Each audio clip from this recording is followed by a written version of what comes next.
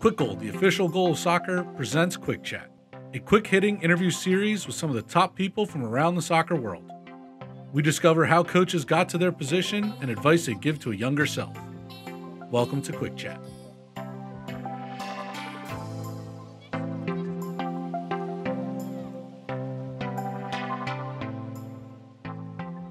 Thanks for joining us today. With us today we have Phil Wheddon, who is the first-team goalkeeper coach and the head of goalkeeping for the Philadelphia Union.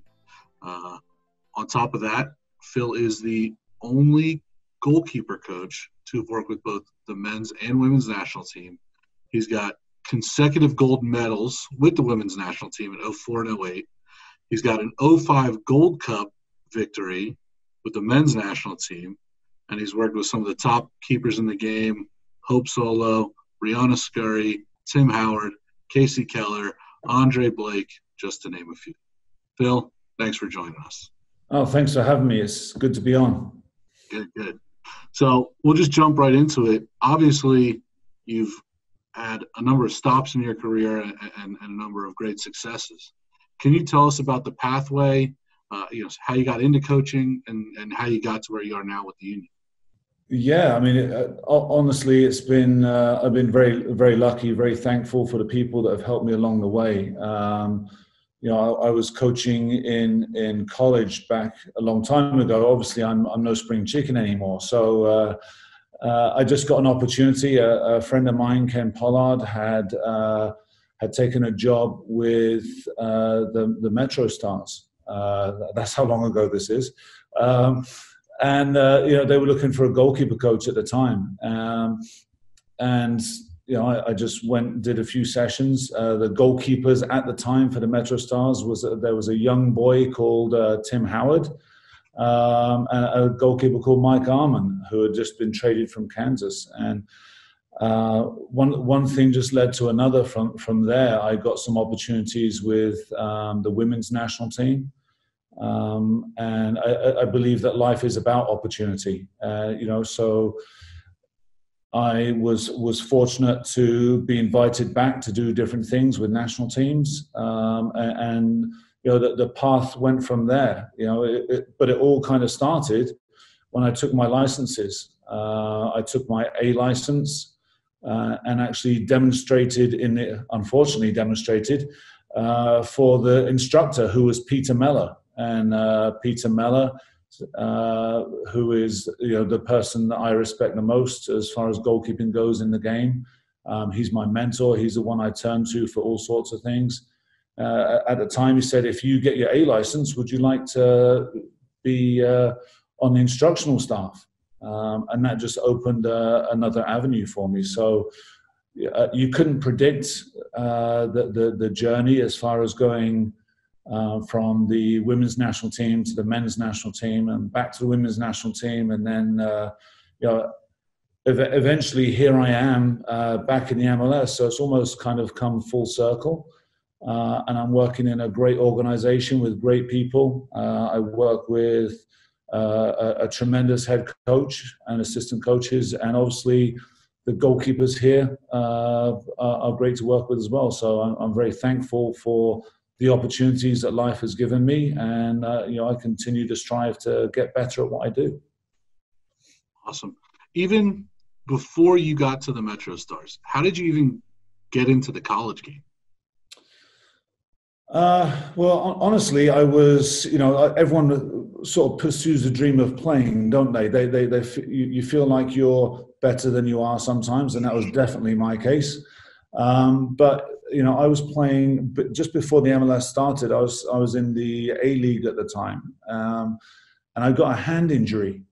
My passion I'd always done coaching. I have a qualification in coaching from England, but I had a hand injury, and my fingers just didn't recover from it. And it turned out that I actually have a tendon disease, and maybe the amount of times I didn't catch the ball when I should have, maybe that impacted the progression of the tendon disease. But I kept having to have hand surgeries for a while. It was every 2 years.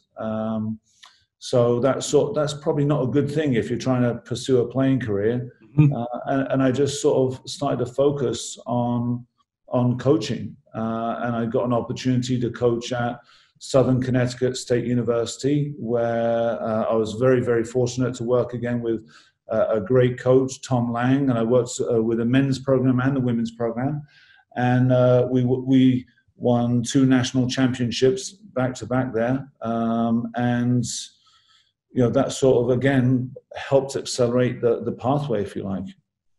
Very nice. So obviously, like you said, you've been in the game a while, and I listed off some of the highlights. To you, what was your best experience in coaching so far? I think it's very difficult to nail down just one point, because there are so many highs and lows in coaching, especially as a goalkeeper coach, or an assistant coach. It's obviously going to the Olympic Games. I was fortunate enough to go twice, and I was part of the gold medal winning teams. Going to the World Cup, the Women's World Cup, I went to 2 of those and 1 Men's World Cup. So representing the United States at those events is obviously amazing. You can't really put it into words. But there are so many highlights on a day-to-day basis when you impact the lives of other people. And I think as a coach, ultimately, that's what we're trying to do. We're trying to positively impact the lives of the people we work with. And whether it's a professional goalkeeper or a 9-year-old, when you see them performing actions that perhaps you've had an impact in, that's extremely rewarding. So then on the flip side, has there been an experience that's been super tough, and what did you learn from it, or what were you able to take away? Yeah, I mean, again, there are ups and downs, and sometimes there's more downs than ups. There are a number of experiences that I would say helped shape me as a coach, some positive, some not so positive. And oftentimes it comes from who you work with and who you surround yourself with. So I've had some experiences where I wasn't treated very well as an assistant coach or a goalkeeper coach. And that really impacts you as a person, and at times it can impact your life, and for me it did. And you look at yourself. First of all, it's very easy to point fingers at someone, but when you point a finger at someone, there's always 3 fingers pointing back at you. So you've got to look inside yourself first. What could I have done better? How could I have worked better in that environment? Are there things that I would have changed? And then you learn those lessons and you move forward. One of the things that I've tried to do over the course of time is learn from everyone I've been around, whether it's in a positive way or a not so positive way, and say, okay, if I'm in this position, this is how I would like to treat the people around me. So again, both the positive times and the low times help shape you as a coach and help shape you as a human being. Is there a player or a group of players that you've had the chance to work with that have stood out, whether it be in terms of success, raw sort of ability, or coachability, or someone who outperformed what you thought they could originally? Some cool story or an interesting story about players you've got a chance to work with. I think I've been exceptionally fortunate to work with some really, really high caliber players, and at times that as a coach, that's been an incredible challenge. To work with the likes of Casey Keller and Tim Howard, and that's a really different environment than working with the women's national team. These goalkeepers at the time were playing professionally in Europe and coming back to the US or to whatever location to train and play for the country. So I think at that time, I learned a tremendous amount from them just based upon their experience of playing either in the Bundesliga or in the Premier League at the time. So I learned lessons from them. And again, as a young, well, I say young, I was 30 something at that point. I learned a lot from them. But the day-to-day environment of the women's national team, because that's what it was before the NWSL. There were different. There had been different women's leagues, but we were in residency, and we basically worked day to day around elite athletes. So every day was, and I might add, it was in California. So every day you woke up, the sun was up. You had nothing really to be ungrateful for. But you learn a tremendous amount about performance, and you learn about the day-to-day levels of performance that are needed to win at the very highest level. And I'm thankful for those opportunities to learn and grow as a person and as a coach from the coaching staffs that I was with, and also from the players. And when you talk about a group of players, you form a different bond as a goalkeeper coach than you do if you were a head coach. There's a different level of trust. There's a different level of understanding. And from my point of view, I've tried as best as I can in all the environments I've been in to be honest and open and accessible and vulnerable, which is important as a coach, to all of the goalkeepers. The group of goalkeepers I work with now, on a daily basis, I challenge them, they challenge me, and in that environment, I believe that you all get better. So, again, to isolate a person or a group of people, I think would be very difficult. Again, I've been blessed to work with. I worked with Tim Howard with the Metro Stars, and then with the national team. Casey Keller, and you named Hope and Brianna Scurry and Siri Marlex and Alyssa Nair and all these other goalkeepers. And now again, I'm working with a different group that come from all over the world and have different experiences.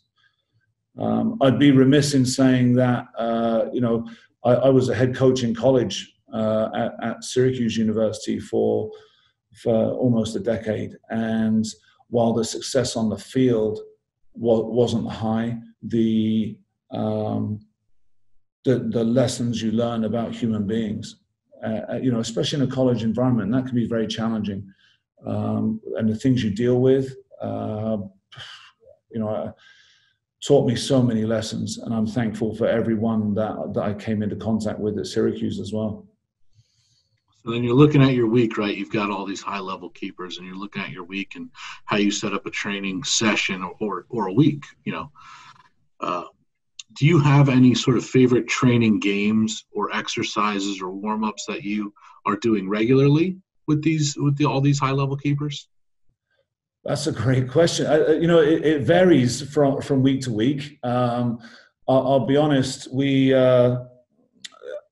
do try at times. If we've got a week between games, then there's usually a one or two light-hearted warm-ups. Probably the one that gets most competitive is we have an air tom in the middle of us. There are four of us around this air tom.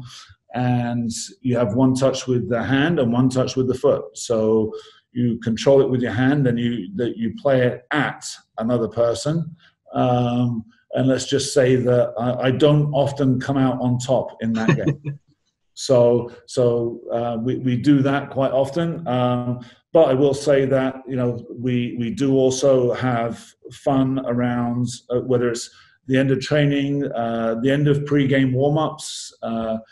We'll play crossbar, and I'm not afraid to say, and I'm sure that the goalkeepers here will see this.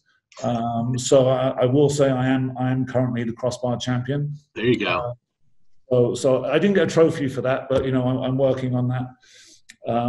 But the exercises we create here, as far as a day-to-day or a favorite one, they're all based around the game. They're all based around what are the goalkeepers going to see in a game environment. So whether it's just where the angle of the ball is coming from, or is it a crowded penalty area? Where is the ball being served from? And we build our sessions based upon the outcomes that the goalkeepers are going to see. So as far as a favorite session, I would say that there isn't really a favorite session, but all of our sessions are geared towards what happened in the game before and what are the goalkeepers going to see in the coming game. And I think that most coaches would probably operate in the same way. Sure. So then just to wrap up here, we know you got some things to do this morning. Advice for a younger Phil Wheddon. Are you trying to say I'm old? No, just younger. Okay, younger. It could be last week. Okay. Oh, well, last week I would say let's not lose to New England, but oh, sorry. Honestly, be more open and be less dismissive. I think as coaches, and when I say as coaches, I mean as goalkeeper coaches in particular, we're very dismissive of other people's exercises, other people's methods, without knowing the why. And I think for coaching, if you have a why you're doing something, then it has a purpose. If you're striving towards a specific outcome, then it has a purpose. Years ago, I would be more along the lines of, I wouldn't do that. That doesn't work. That's not relevant, and so on. And it takes you time because I feel like goalkeeper coaching in particular is quite cutthroat, and people are very, very quick to put other people down, and myself included. Like I said, and it took me some time to actually open my eyes a little bit. I still seek advice from coaches on coaching goalkeepers and the art of coaching itself. So, I mean, I had conversations this weekend. So I would say for a younger me, be more open, be more understanding, ask the question why before you judge. Sure. And then what else, you mentioned the loss. Sorry for that. But, what else do you have going on besides the union right now? Well, obviously, as you know, because I'm very proud to be sponsored by Kwik Goal and being a brand ambassador, I run GK1. We have the International Goalkeeper Coaches Conference. Unfortunately, we weren't able to be live this year in person in Florida at the IMG Academy, but we're doing a number of things just to try and educate goalkeepers.